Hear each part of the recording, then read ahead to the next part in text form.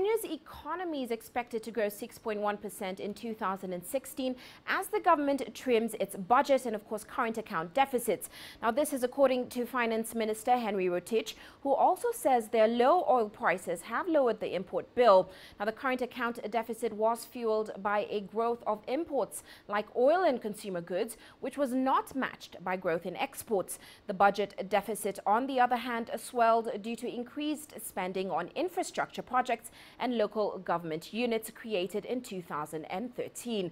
Officials and investors say the government has to deal with the deficits to boost investor confidence and, of course, stave off instability in the currency and borrowing rates.